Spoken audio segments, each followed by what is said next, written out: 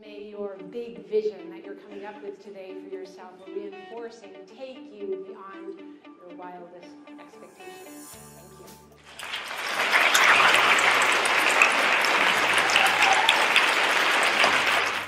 you. Carla Regier is a popular keynote speaker, a creativity catalyst, corporate consultant, motivator, actor, and author. We were laughing, we were crying. Fantastic. So you're in for a real treat. Do you need a high-energy motivational speaker on resilience, leadership agility, change, communication? Then you need Carla Regier.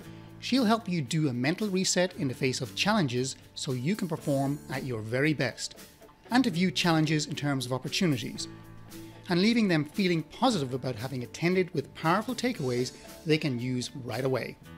Influencing with integrity to open people's minds to new ideas. And then you hear these blood-curdling screams as it goes down the hill, and then it comes back, and I swear to God, there's like 2 people missing.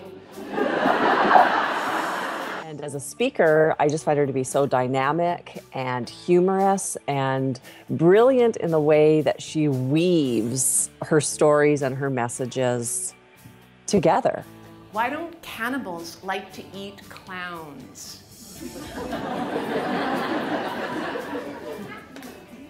I don't know, DL, why? Because they taste funny. Stand up in front of your chair, right where you are. You stretch your arms up as if you're going down a roller coaster and say these words very loudly and proudly. I'm exhausted.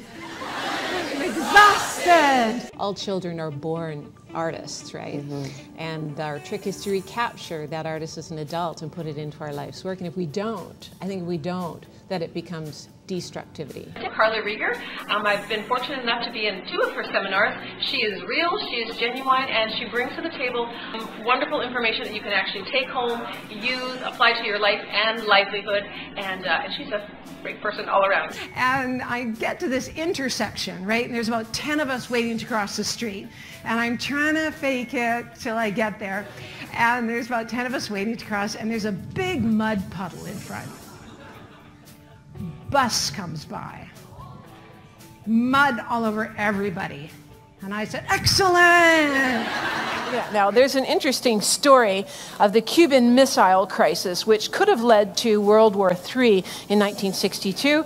This apparently is a true story. It was so intense at one point that all the Soviet and American delegates were in a room talking about how they were going to resolve this. And there was so much tension that the communication shut down completely. And there was silence in the room, and everyone was so scared about the situation.